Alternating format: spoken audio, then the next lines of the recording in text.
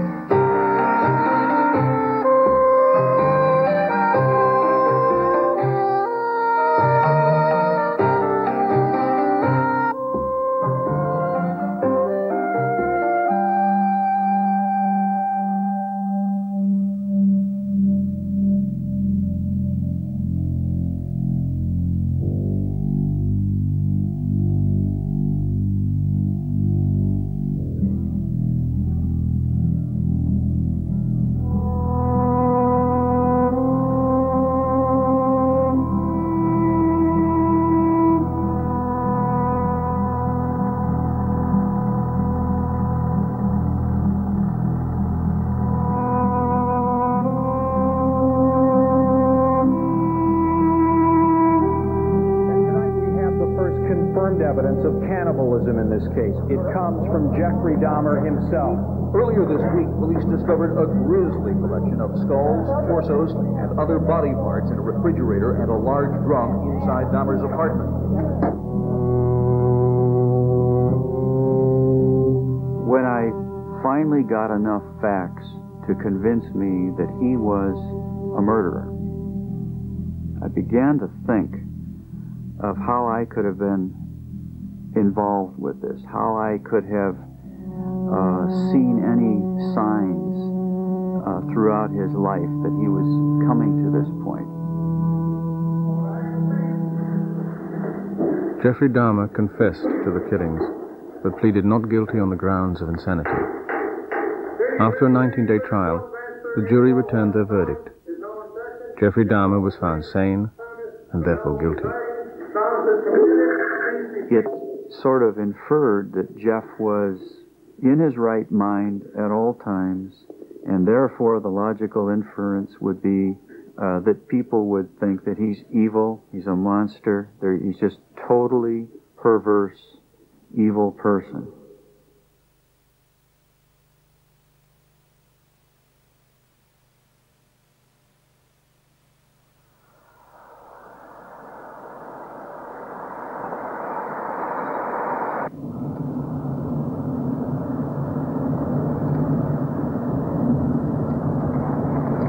This is Doylestown, where we first moved. Jeff was 6 years old, and Jeff was starting to get very shy at this age and at this location. I didn't think too much of it because I was very shy when I was young, and I didn't really attach too much significance to it at that time. Jeff had a baby brother shortly after we moved here to Doylestown, and concurrently with that, a lot of problems developed with respect to physical and mental illnesses of my former wife. As a result, a lot of the caretaking duties fell to me, and we had some good times here. Every Sunday morning, Jeff and I and his dog Frisky would walk over to a neighboring farm and collect eggs, about a 2-mile walk, and then we would return and I'd fix breakfast for everyone. It was sort of a tradition.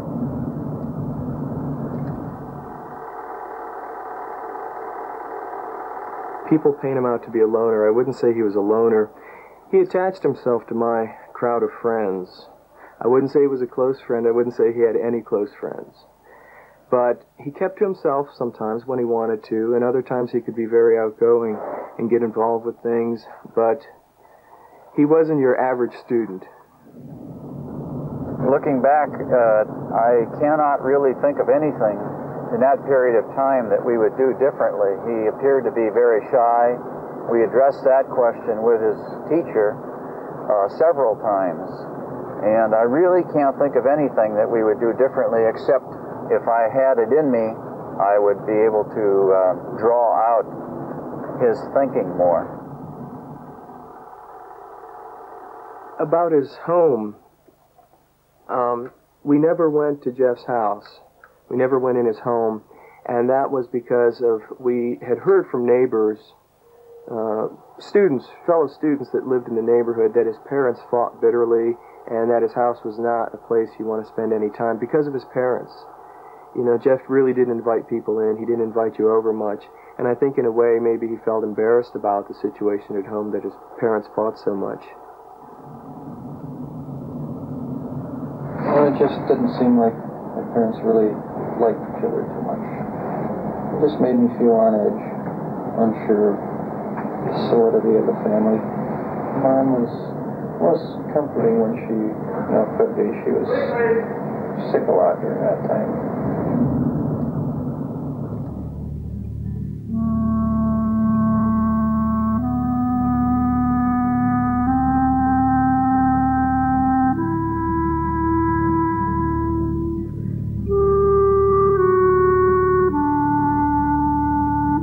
He was quite an enigma. He could make people laugh. But what made him different about that was that he always made himself the target of ridicule in doing that. He would always set himself up in these very bizarre situations, and often people laughed because they were so embarrassed, and embarrassed both for him and for themselves.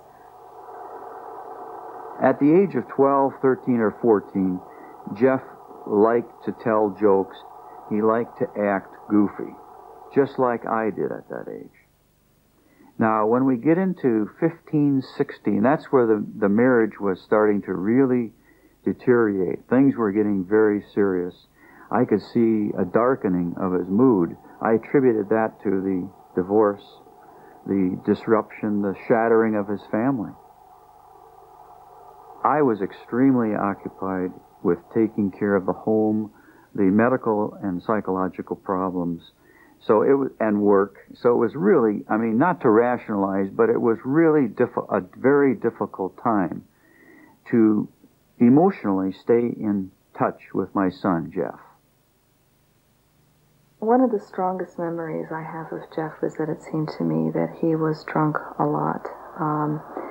And beginning at a very young age, I first remember at about 15 or 16, and especially at the age of 16 was when I noticed that he was actually drinking in the open in school, in the classroom.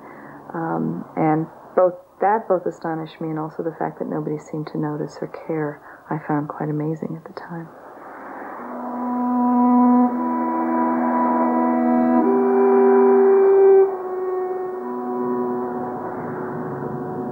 It was on this Bath Road where we moved, and Jeff and I participated with a lot of activities and events. We planted all the evergreens on the property together, planted a garden together every year. But it was at this time where he roamed around these roads on his bicycle with garbage bags looking for animal remains, animals that had been hit by cars, such as dogs and raccoons, and took them back into the woods, unknown to any of us, and dissected them just to see what was on their inside. Jeff also had what you'd call the pet cemetery. It was a little area where he would put little crosses and remains of chipmunks and so forth, and it was across the street up in the neighbor's woods. So it was about this time that things were starting to develop apparently in his mind, taking a bizarre turn.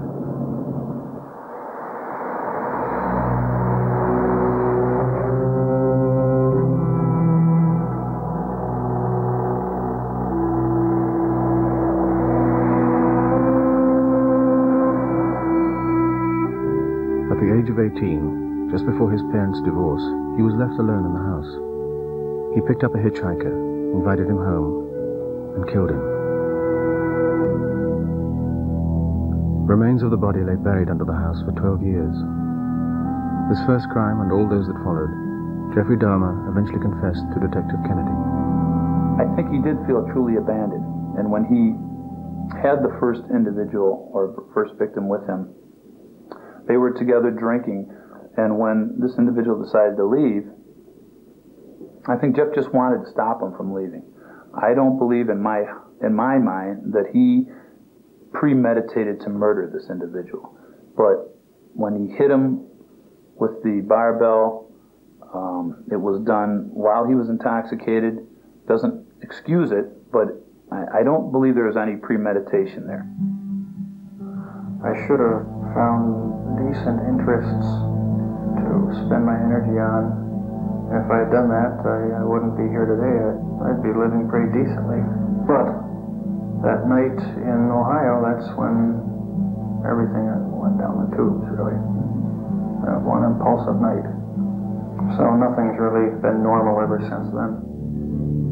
Jeffrey Dahmer explained these thoughts and feelings in a recorded interview with the psychologist Dr. Kenneth Smale. Their conversations included Jeffrey Dahmer's childhood and adolescent years. In Jeff's early adolescence, he had developed these thoughts and fantasy toward sexual urges of men, and also within that thinking also was urges to have sex with very passive and deceased people.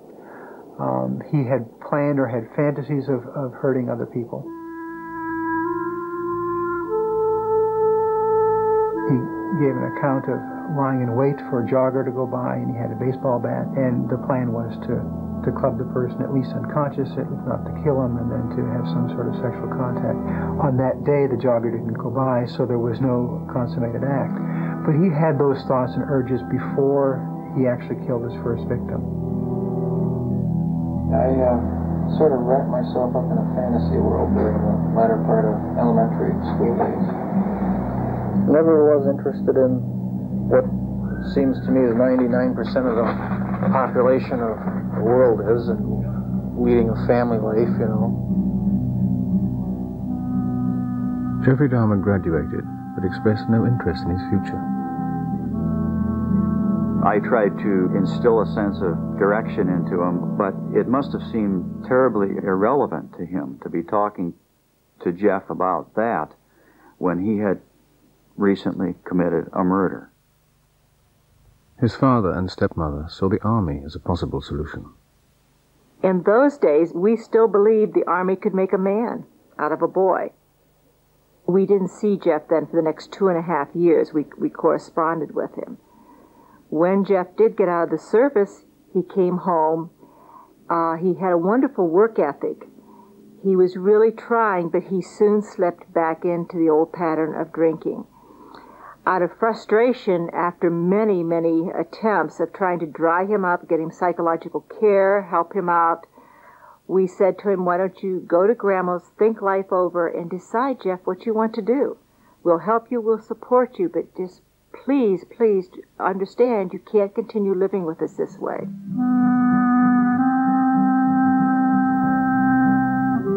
In January 1982, Jeffrey Dahmer left for his grandmother's house in Milwaukee.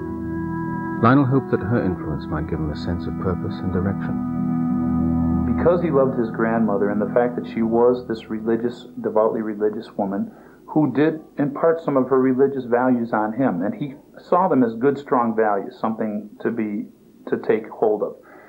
He realized that his grandmother's values and his grandmother's religion did not accept homosexuality. And he did quote to me something from the Bible that talks about homosexuality as being, unnatural and something to be banished. He didn't agree with that, and he had trouble with that, reconciling that with, how he felt about his grandmother. After deciding that he wasn't going to be saved by religion, he wholeheartedly embraced the homosexual culture. He kept it hidden from his grandmother, but would take the bus and hang out in the gay area of town. He was not just controlling urges to have homosexual contact with other people.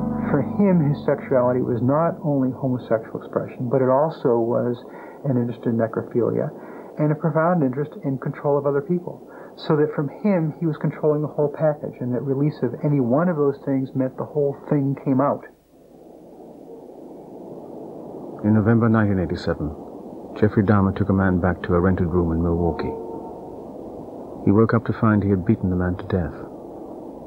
9 years after his first murder, he had killed again. That started everything again. I was just interested in laying with people for the night up to that point. Something broke through, and I started the long slide down. It was an incessant, never-ending desire to have someone at whatever cost, someone good-looking, and it just filled my thoughts all day long.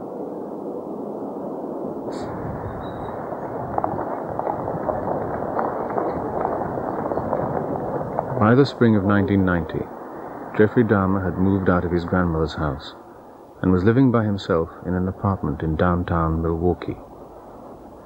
Every day he caught a bus to the local chocolate factory, where he worked as a shop floor worker. Lionel remained in touch with his son. They met up in the fall in Milwaukee at the grandmother's house. But by that time, Jeffrey Dahmer had killed 5 people, 3 of them in that house. In Thanksgiving of 1990, we made our usual trip to Milwaukee to visit my mother. I took along a camcorder just to preserve us on camera. I took pictures of my mother and Jeff. So what have you been doing lately? Working and working and working and working? Working next week, starting Monday. I go back to work Sunday nights. Oh, boy. So you go back to work this Sunday night? Right. Yep. You're looking good, though. Look nice and trim. Oh, that's good to hear. You look like you're working out. No. Aren't you? Oh, I haven't worked. Looking at Jeff, he looks entirely normal, clean cut, very nicely dressed, responds very sociably.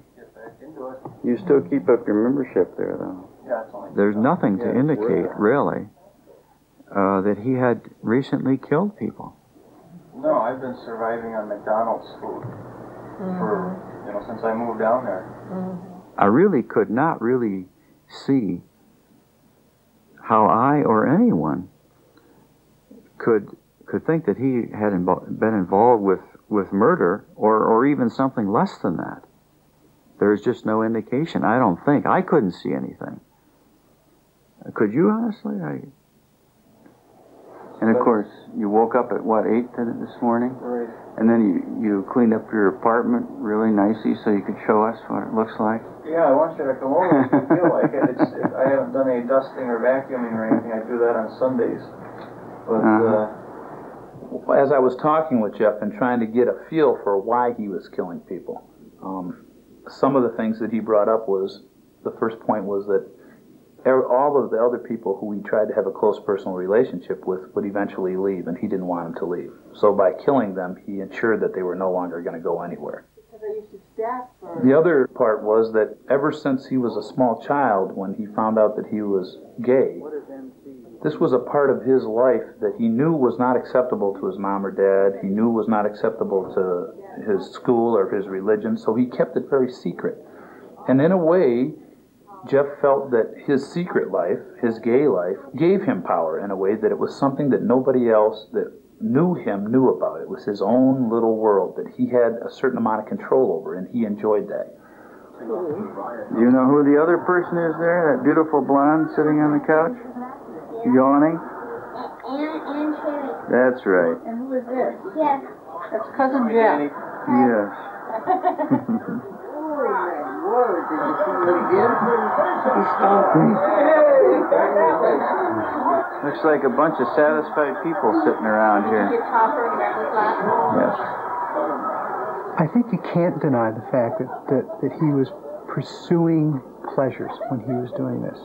But to a large extent, Jeff had nothing else going in his life. The relationships with people meant nothing to him. He had no capacity to have contacts with other people such that he would find some reward or pleasure or comfort in those relationships. So that the variety of spheres of most people's lives wasn't what he experienced. This is all that he had. The need for human contact that contributed to him killing went beyond the dismembering and saving of body parts. It led to him eating them. The reason why he killed people was to keep them with him. And now, by eating the body, not only was he keeping them with him, but he was actually eating them and making this person part of him. So they were with him forever. They were one with Jeff. Although it sounds bizarre and incredible, at the time that he told me the story, I must admit it made perfect sense to me. I don't know if that means that I'm crazy too, but although I didn't agree with any of it, I mean, it seemed like a logical succession to what he did. Jeffrey Dahmer's ultimate plan was to build a shrine with the skulls and bones of those he had killed. Jeff described the shrine that he had envisioned making, and he had the component parts to it. It consisted of a recreated skeleton and skulls. And he envisioned it as a place where he could go and sit before. And it would be a time when he could get in touch with something larger than himself, that he could go and feel comfortable, that it would give his life some meaning. So that in my assessment, there is an aspect of this that is a quest for spirituality. Thinking about what Jeff has done in these bizarre thoughts, actions, the killings, I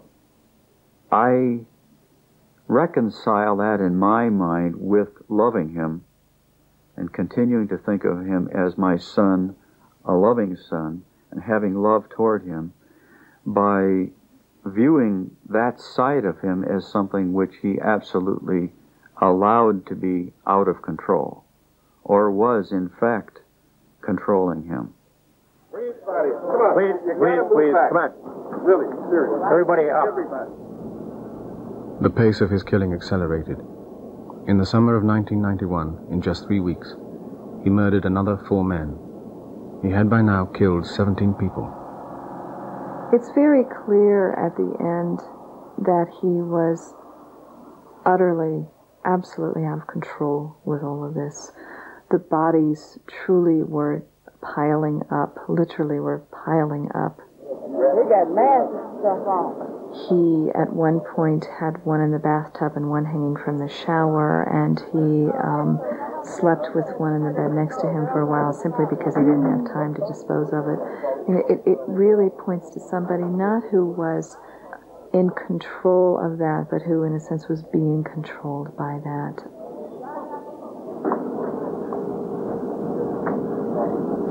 Jeffrey Dahmer was finally discovered at his apartment, surrounded by the evidence. He was arrested and charged with murder. At the first meeting with Jeff after he was arrested, I held him close and I cried for about a minute, and Jeff did not show any emotion at all. And I didn't really realize it at the time. I talked with him about it afterwards, but I didn't really realize it that he wasn't showing any emotion at the time because I was shaking so much. I thought he was shaking too.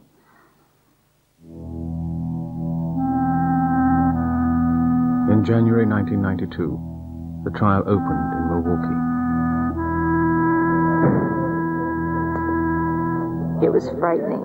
It was traumatic to have the victims' families to our left, and there were activist groups to our right, and people stared at us. In fact, some sweet old lady came and sat down beside me, and someone came over and whispered in her ear who we were and made her move. It was a do and a don't situation. We didn't want to be there, but we had to be there. While the details of Jeffrey Dahmer's crimes became widely known, he himself had not been seen publicly since his arrest. Among those waiting in court for his first appearance was the author Brian Masters. There was an enormous feeling of hatred, resentment, anger, as if they would have torn him limb from limb if they could have done, because he'd not only bereaved them, but he had removed from them the object of their grief. They had no bodies to grieve over. All right, please. What this man had done, he had the ultimately ridiculous notion of taking somebody's will away by drilling a hole in the head of a live man who'd had too much to drink and was drugged, and pouring acid into the hole in the head in order to deprive him of that part of his brain which would wish to have a will of its own to leave. And he hoped that he would keep people in this way. These are the things this man had done. And what we saw was somebody who looked like a tennis player, somebody who looked fairly studious, very quiet, unsmiling, no sense of life to him. He seemed to be a whole jigsaw puzzle with the central point missing and irrecoverable. Jeffrey Dahmer's guilt or innocence depended on his state of mind at the time of his crimes. The defense argued that because he was a necrophiliac, he was not able to control his actions. The prosecution rejected this. What this defendant did, he decided, this man that sits in this courtroom now, for his sexual satisfaction, killed Stephen Hicks. I thought the rhetoric at the trial took a very bizarre turn in that it was presented to the jury as though killing and eating and masturbating over dead bodies and having sex in the viscera of the bodies was just another sexual choice that Jeff had made. And it was clear to me, reading his very horrifying confession to the police, that it was anything but that. That the killings got more desperate for him, not calculating. If you just look at the totality of what Jeff Dahmer did, obviously you got to say he's freaking nuts. I mean, only a nut would do this. Only a crazy person would do what he did. But if you look at the whole story, the whole scenario of Jeff Dahmer, from his earliest sexual awakenings and dabbling and cutting up of roadkill animals that he found, through his experiences with which I would call an accidental death in Bath, although he would have had to pay some consequence for it, to his second death, which kind of triggered the whole thing again here in Milwaukee. It's very logical to me how he got into this situation. When you would talk to Jeff Dahmer, you definitely would not get the idea that you were talking to a nut. In a special verdict, question number 1. At the time the crime was committed in count 2 of the information, did the defendant, Jeffrey L. Dahmer, have a mental disease? Answer, no. Question number 2 need not be answered. On each count of murder, the jury rejected the claim that Jeffrey Dahmer had a mental disease and declared him legally sane. While Dr. Smale agreed with the verdict, he admits that the language of the law fails to truly describe Jeffrey Dahmer. You all agree that I have accurately... It seemed to me like that he had seen madness, in a layman's sense, that he had seen madness. I don't know how to say that professionally, but that he had been someplace and had partially come back, but had been someplace that others wouldn't go, couldn't go, but haven't been. It now becomes the duty of the court to impose sentence in this case. The important point is that the sentence is structured in such a way that this defendant will never again see freedom. One of the implications for the jury's verdict here was that it was not the disease that was responsible for what he had done, but that Jeff had done it. The implication of that is that he remains one of us, that he is still within the bounds of humanity. And that, I think, is for me, more uncomfortable than the idea that he was insane and not responsible for what he did. Your Honor, it is over now. This has never been a case of trying to get free. I didn't ever want freedom. Frankly, I wanted death for myself. I feel so bad for what I did to those poor families, and I understand their rightful hate. I am so sorry for that, and sorry for everyone else that I have hurt. I have hurt my mother and father and stepmother. I love them all so very much. I hope that they will find the same peace I am looking for.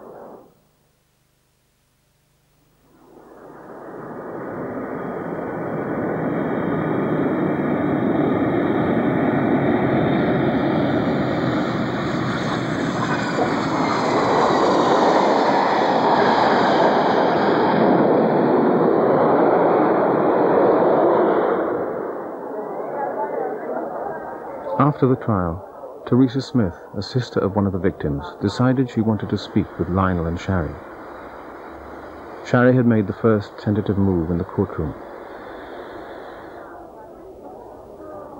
3 years later, their conversations have developed into a friendship.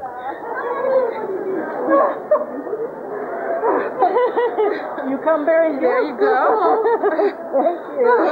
You're very pretty. Where's Lionel? Oh, he's here long. I have parents, and I put myself in their shoes. If that was my parents, they would be going through a lot. And the guilt is just overwhelming, and you could see that and feel that when you talk to them. How you doing? Yeah. Good to see you. Good to see you. She came very good. No kidding. What did you bring me? Oh, well, I brought my hand. I brought the kids. I don't hold him responsible for what Jeff did, ever.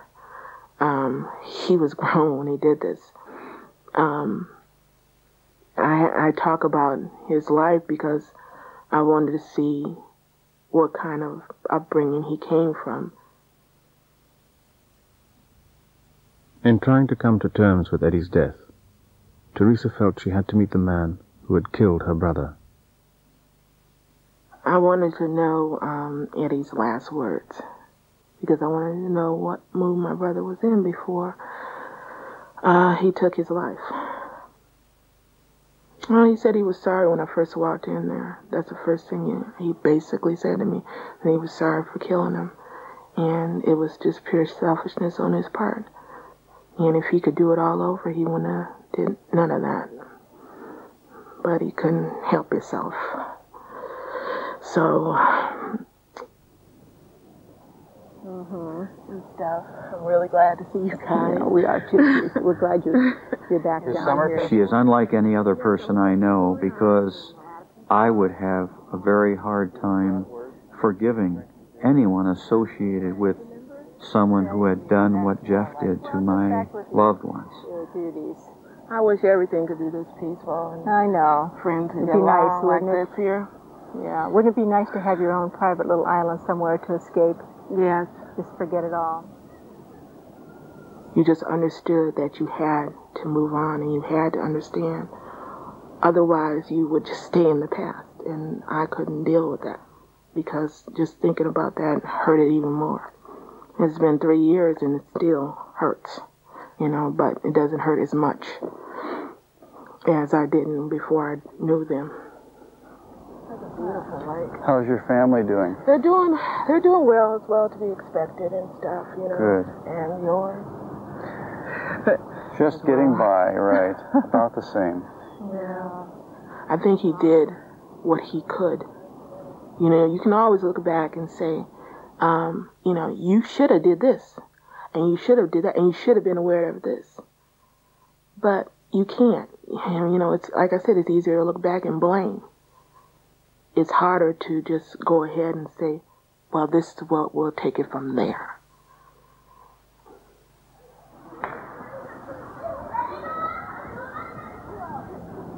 A decision Jeffrey Dahmer has recently made has helped Lionel to look forwards. His son has chosen to be baptized. All my life, I've tried to do practical things for Jeff to help him out when he's gotten into trouble, and maybe I wasn't just equipped to do that. But whatever the reason, his recent baptism in the Christ and his newfound faith is a comfort to me because I feel like I've had some part in doing that, and it's very important to me. Perhaps the victims' families will come to believe that he does deserve the end reward. I can't forgive him right now, but being the way I grew up and being a Christian, you're supposed to. You never forget. But one of these days, I might be able to do that and just let it go. Well, my opinion as a police officer is that it's easy to get religion when you're in jail. I mean, there's no place else to go. But I also do believe, because I have a faith, that if he wants to live with himself, and this is a point that I tried to drive home to him when I was trying to get him to tell me about the homicides, was that he had to admit to God what he did, ask for forgiveness, make some amends, and that's the only way he'd be able to live with himself. From my conversations with Jeff, I would say that he is genuinely reaching out and trying to embrace some religious aspects of life in order to make his life more bearable. He's there for the rest of his life. That is his home. That is where he's going to die. And to make amends with God is the right thing to do. And that's the only one who's going to forgive him for his sins. We have no right to say, oh, you can't be baptized. You know, who are we?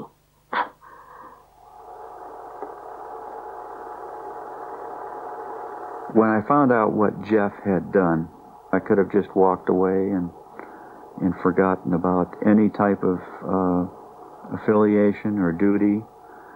The reason I stayed with Jeff is that I identify so closely in his shyness, his feelings of ineptness and inferiority. There's a very deep love there to try to do something to show the world what he really was like as a youth. And looking at what he had done as an adult, one would expect to find horrible secrets coming out of his childhood, perhaps abuse of various kinds. There simply was never any evidence to support those notions. He had an imperfect childhood. Many people do, and not anybody else comes to an adult life and winds up killing people as Jeff has done. So while there may be contributing factors in his childhood, they certainly don't provide an answer as to why Jeff did what he did do. People want us to feel ashamed, and I think that's sad. I think that's incredibly sad that they want us to bear the shame for his crimes. We have nothing to be ashamed of. We're guilty of bearing the same last name. My husband gave him creation, was part of his creation, but we have no reason to be ashamed. And I'm puzzled sometimes when people look at us as though we have not eaten enough dirt or paid a dear enough price, because I dare any of them to walk in our shoes. It's amazing to me in 31 years, 31 short years, how I could create such hell for myself and everyone around me. Because I did it. It was my doing, my little horrid creation. You know, I mean, people can say, well, it was family pressures or it was mental disease, but the fact is that I'm the one that did it. Very self-destructive life.